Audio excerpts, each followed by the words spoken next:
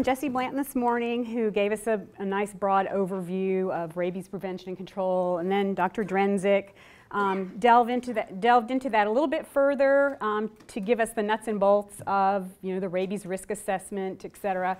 So what I wanted to try to do today is kind of tie that all in together and just present to you very briefly what resources we have in the state of Georgia and how we approach things here in our state. And then I picked one interesting animal rabies case and our only recent human rabies case, recent being back in 2000, to give you some interesting details about those two cases. So it's always nice to be here at my alma mater. Just wanted to show my support. And again, I wanted to just discuss the Georgia rabies control and notifiable disease statutes that have been previously mentioned. And then describe the rabies prevention and control infrastructure here in Georgia, discuss animal rabies testing here in Georgia, and briefly review the surveillance data, and then again discuss the animal and human rabies case.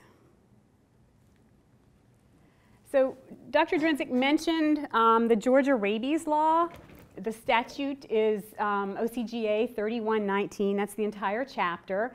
And I'm certainly not an attorney, and I really have a difficult time interpreting their interesting language, but I tried to include most of the main points that is covered by that law. And namely, one of the big points is that the responsibility for rabies prevention and control is designated to the county boards of health.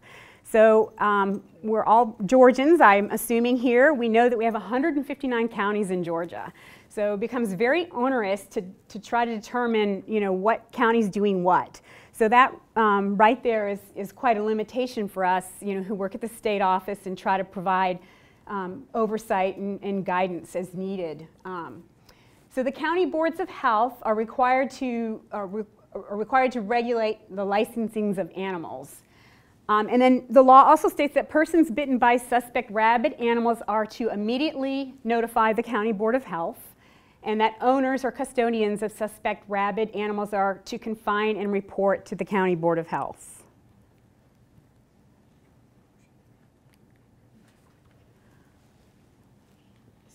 Okay. And that the county boards of health need to promulgate rules and regulations to require vaccinations of cats and dogs. And then lastly, there were a few other points that I just didn't cover that aren't really applicable to this talk today, but this is very important. The County Board of Health is to appoint a rabies control officer to enforce this code and other laws which regulate the activity of dogs. So what's interesting is that, again, we have 159 counties here in our state, and in most counties, the environmental health specialist is designated as the rabies control officer, which I think is a very positive thing because they receive training in rabies epidemiology, prevention and control. But in some situations, the rabies control officer is actually somebody at the animal control agency. And this happens primarily at the larger metro counties, such as Gwinnett County, DeKalb County, Fulton County. They have the resources to have pretty large animal control enforcement, and in those counties it's typically the animal control agency. And although they do work very closely with their environmental health specialist in the county, they are designated as the rabies control officer. Oops. Is it the top? This one? These arrows here. Oh, okay, thanks. I think you need to get out of that. Now you can do it. Okay. So I mentioned the Georgia code that provides for the state rabies law. We also have a Georgia code that requires certain notifiable diseases as reportable. So the Department of Health actually decides which diseases are reportable, but you can see that we have animal bites are reportable, and then rabies, human and animal rabies, is also reportable. So we have sort of, actually two laws that provide for rabies surveillance. So just wanted to talk briefly about the public health infrastructure in our state. As I mentioned, we have 159 counties, so we have 159 county health departments. We have 18 health districts, and the health districts are actually prescribed as a population base. So for example, if you look in the metro area, Fulton County is its own health district because there's so many persons that reside in Fulton County. And not all counties, as I mentioned, have an animal control agency. So just to give you some more details about the prevention and control network in Georgia, at the county level we have, one of the key staff persons are the environmental health specialist and the environmental health staff. They're the group that's going to typically make prevention and control recommendations around any potential exposures that occur in their jurisdiction. They're going to be facilitating the testing of animals as needed, and they're going to generally be the go-to person that's going to be there to assist in any prevention and control activities. We also have local epidemiologists, and there's at least one epidemiologist in every district. So the epidemiologist can help the environmental health person deal with assisting the person if it's recommended for them to receive post-exposure prophylaxis to get that, to be sure that that's done. They can connect with us at the state office if there's some question about whether or not prophy is recommended. And then also the animal control agency, which is resource dependent, and that again is found in some of the larger metropolitan areas and generally not very frequently found in the rural areas of the state. At the state level, we have the epidemiology branch and our acute disease epidemiology section. We have 40 or so epidemiologists that take call on a routine basis, rotating call, and we receive calls from the general public and from district and local partners. Also animal control agencies. We also have our Georgia Public Health Laboratory that does our animal testing for us. This funding to do animal testing is appropriated, so they are set up to do testing. I'll talk a little bit about that a little bit later. And then the Georgia Poison Center is a partner that we contract with, and they assist us in providing rabies risk assessment. They speak to persons from the general public, healthcare providers, and they're very, very helpful in terms of handling the volume of calls that come to us. We also have other partners. Many of them are here in the audience today. The Georgia Department of Agriculture, Animal Health Division, where they issue certificates of veterinary inspection. They're the ones that are going to handle livestock quarantine for us if that needs to happen.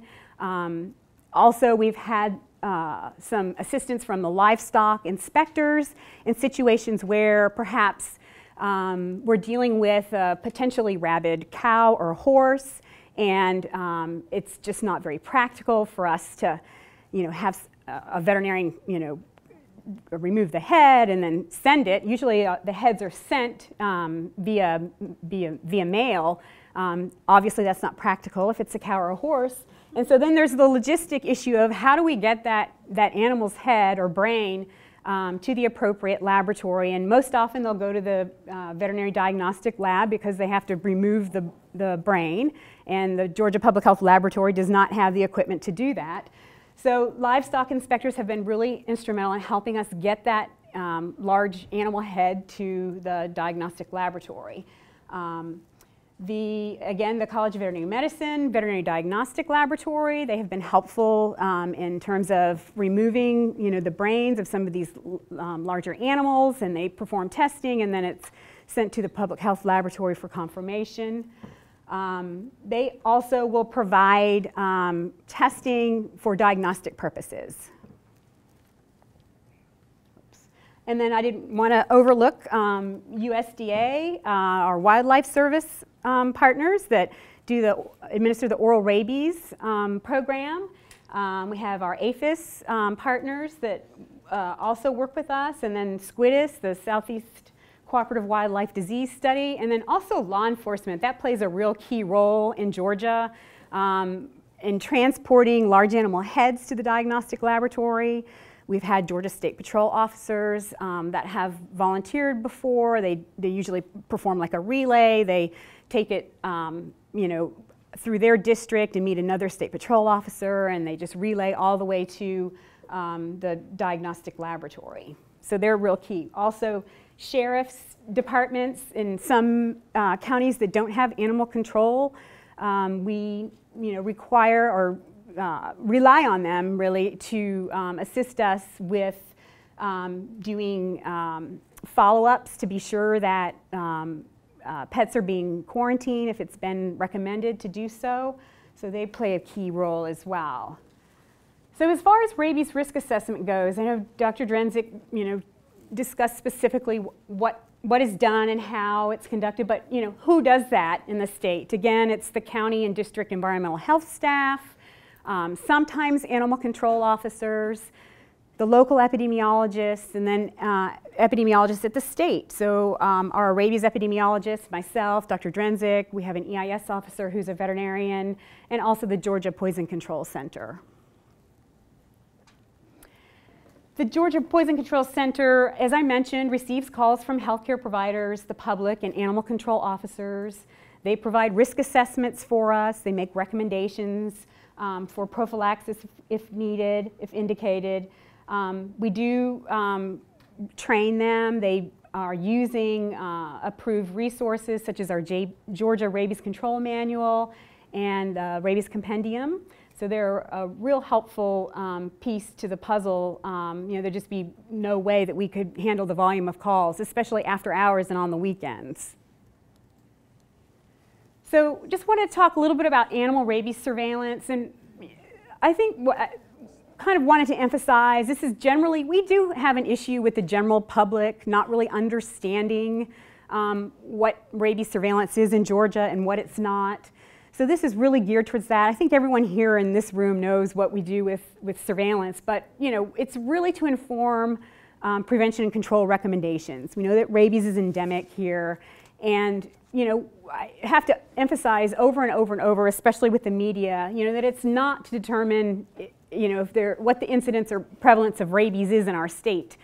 It is helpful to identify hotspots and to raise awareness, I think, but what we often see is that if one animal tests positive, there's just a panic in the community. So we do a lot of education, and try to infer to people that it's here, and the take-home messages are you need to be sure that your pets are vaccinated. You need to avoid contact with wildlife whenever possible. So just a reminder for general public and media, and as I was pulling images off the internet last night, my 10-year-old son leaned over my shoulder. He's like, wow, this is really cool. He said, too bad you couldn't find a rabid honey badger. Okay, so animal rabies testing in Georgia. Public health provides testing when a potential exposure occurs, and generally it's a human exposure, but we do test animals that have potentially exposed a domestic animal. We have limited resources, so we try to be very judicious with that resource when it comes to testing for potentially domestic animals being exposed, and preferably after a risk assessment is conducted. Again, it's primarily wildlife that we're testing, but it does include domestic animals who have bitten humans. And in most all cases, we really try to encourage animal control officials, if at all possible, if they have the animal to observe the animal for the 10-day period. It does cost about $140 perhaps per animal test that we conduct. And we do 2,000, 3,000, maybe 3,500 animals per year. And so that can get very costly, over a period of, several years. And then again, testing to inform a public health action. So if we have a situation where a currently vaccinated domestic animal has had an encounter with a raccoon, and, it's possible, likely, that that raccoon has rabies, if it's not really going to change, what we recommend to do, we're going to recommend that that dog be boosted. But we don't necessarily need to, have a very strict 6-month quarantine period. We might say, that's an animal that, we may not necessarily have to test.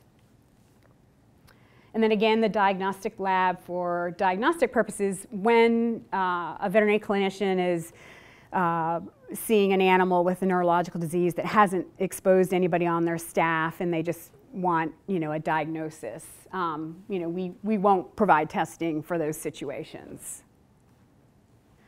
So here's just the top number of species that we've tested for the last 3 years in terms of positive results. So you can see the usual suspects are up at the top: raccoon, skunks, and foxes. And we do submit a very few number of samples to CDC on an annual basis for rabies virus variant speciation or a confirmation, and most of all of it is of course going to be southeastern raccoon species. You can see cats are up there on the list, and then we have our occasional large animal. Those can be very interesting. They typically will have more of the what we call dumb rabies, and often those are associated with a lot of exposures because we have people either trying to feed them or they're doing oral exams because the cows or horses may be salivating. So even though there's only a few of them, they generally are associated with a large number of exposures. So this chart just shows just a sample of animals that were tested in 2012.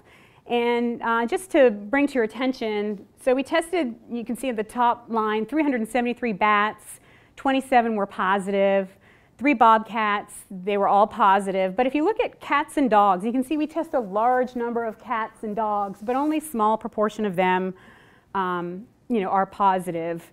And it may raise a red flag for us in terms of management. Why are so many cats and dogs submitted? Certainly it's appropriate if the cats and dogs died after biting the human, but we try to always encourage animal control officers to to observe the cat or dog for 10 days rather than using public health dollars to go ahead and test them.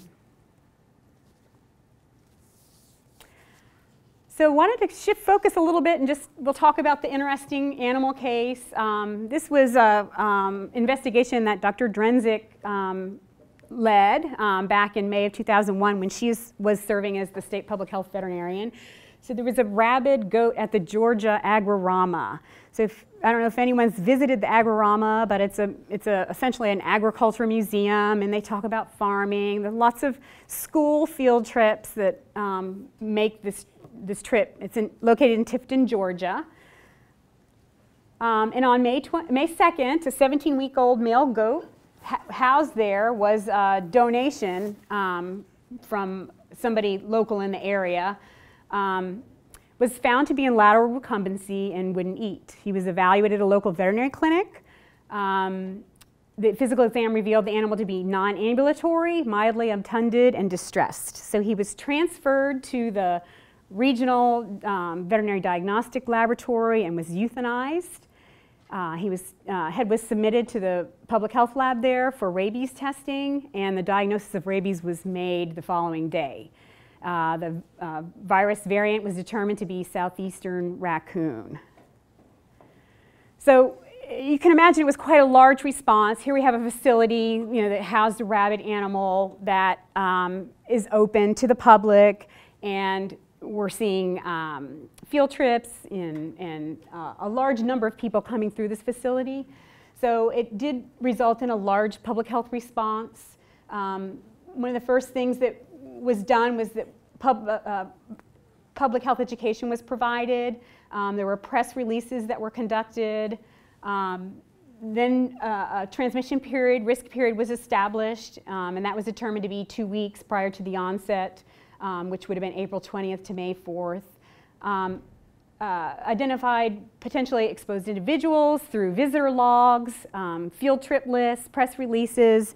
And one thing I wanted to note is, you know, we talked about, Jesse mentioned poor journalism. At the time, there had been communication with the local media there, and they had written something up in their local paper, the Tifton Gazette, and they were talking about rabies and, you know, the rabid goat and how rabies is 100% fatal. And this is a quote: "Rabies is 100% preventable by simply fascinating your animals."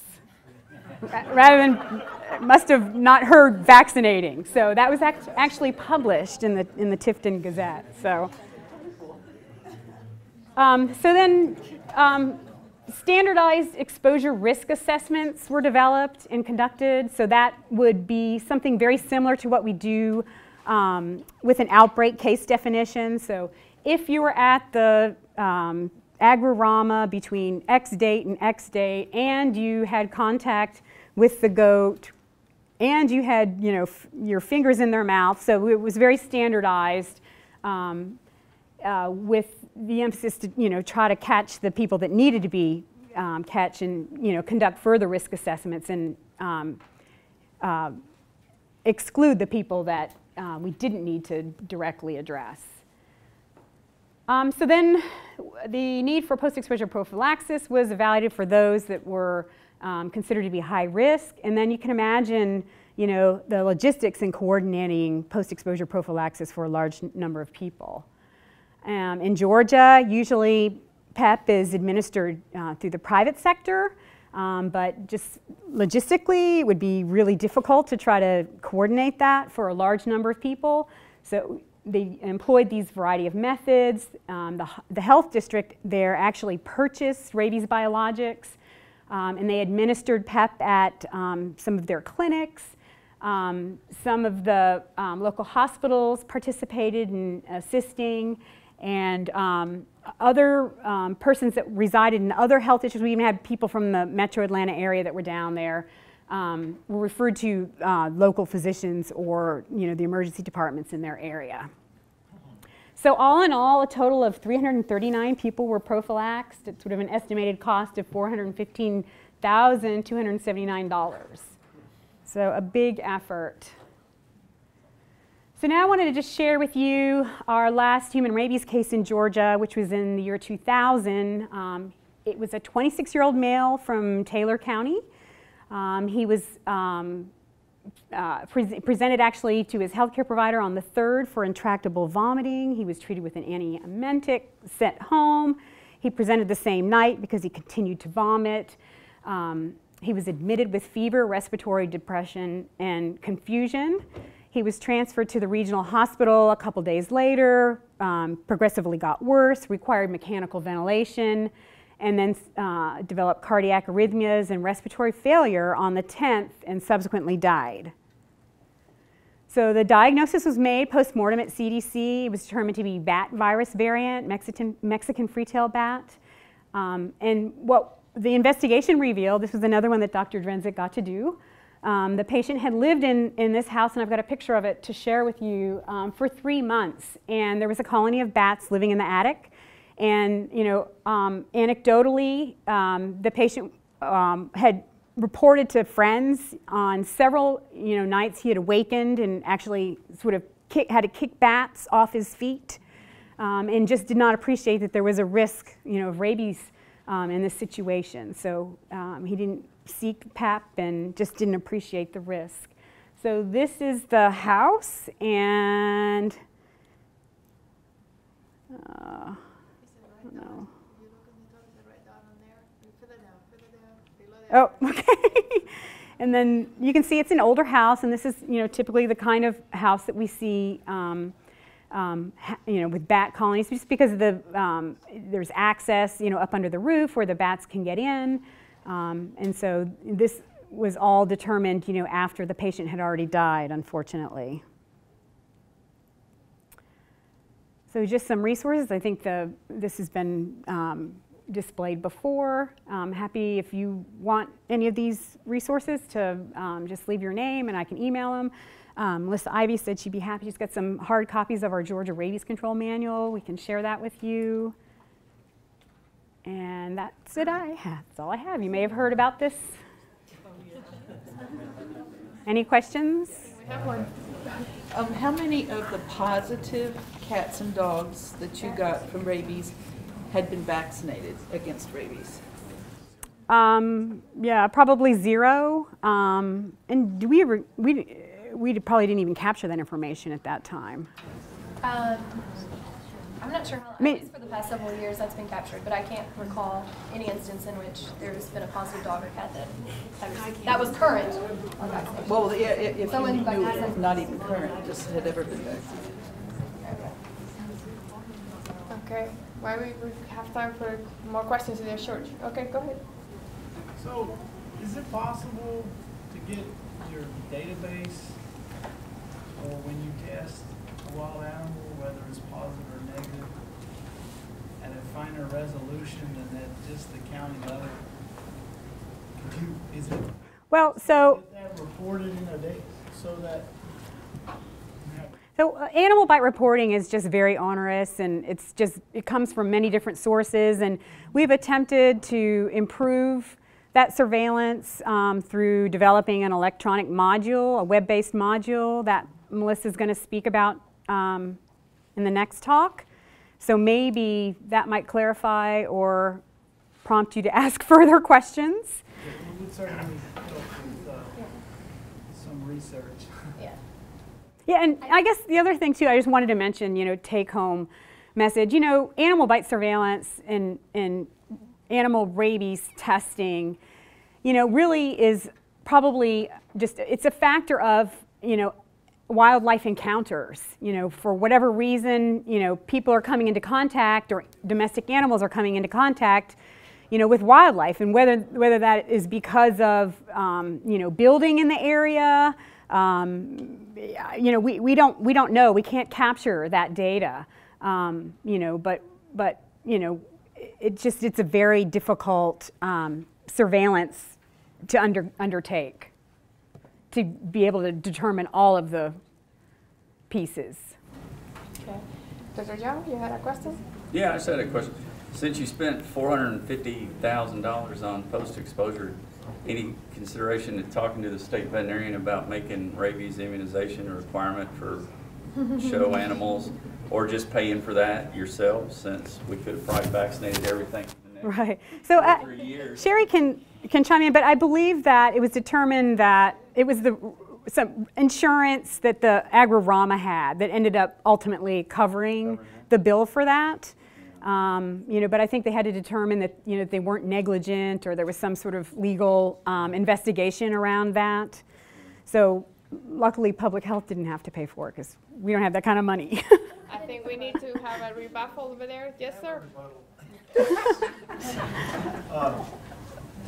If you have animals that are vaccinated extra label, that aren't listed as on the vaccine label as being covered by this vaccine in these petting zoos and whatnot, how are you dealing with that? Well, that's your job, isn't it? Yeah.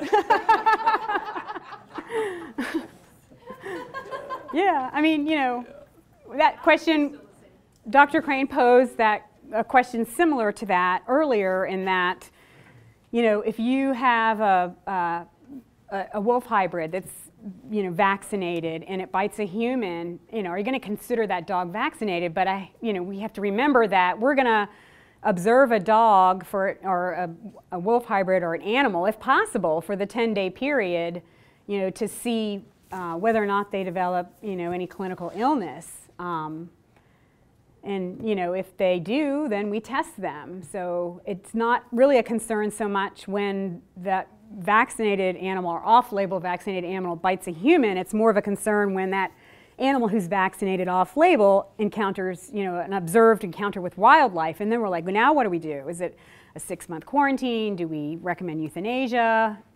What do we do? So I think that's a challenge. But yeah, it's a great question. okay?